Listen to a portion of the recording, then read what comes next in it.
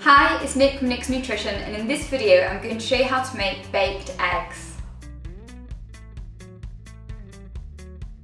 This recipe is super simple to make and it tastes amazing either for a hot breakfast, a light lunch or even a brunch, and all you'll need is 1 white onion, 1 red pepper, 400 grams of chopped tomatoes. I've gone for the ones with herbs already added.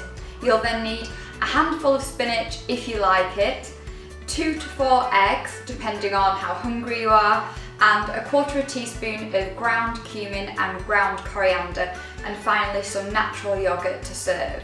You'll also need some cooking oil, or I've gone for spray oil just for frying. So to start, you want to peel and slice your onion. Once all your onion is chopped, you just want to add it to a pan and fry it for 5 minutes until it's golden and soft. Whilst the onion is cooking, you want to preheat your oven to either 190 degrees C or 170 if it's a fan, and you just want to slice your pepper and de-seed it. It doesn't really matter what colour pepper you use, but I just like the red ones just because they're really sweet. Once the onion is soft and golden, you just want to add your chopped red pepper. You want to fry the peppers for a few minutes until they're nice and soft, and then all we're going to do is add the chopped tomatoes and the spices and the optional spinach. Once everything's in the pan, give it a good stir and then leave it to simmer for 5 minutes.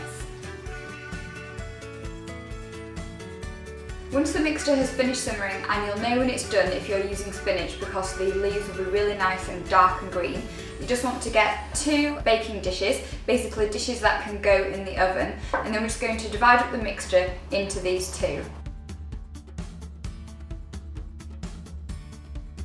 These 2 dishes are piping hot. All you want to do is make a small little well in each of the dishes and then crack in 1 to 2 eggs into each dish. Once your eggs are in the dishes, you want to pop them in the oven and bake them for between 10 to 15 minutes until the whites have set. So once your eggs are out of the oven, and mine took about 12 minutes today, you can season them as you like with a bit of salt and black pepper, and then I'm just going to add a bit of natural yogurt to mine. This dish is packed with protein and it comes in at just over 100 calories. I'll put all of the nutritional information on my blog, as well as pictures and method and ingredients, which is nicksnutrition.com, and I'll link it down below.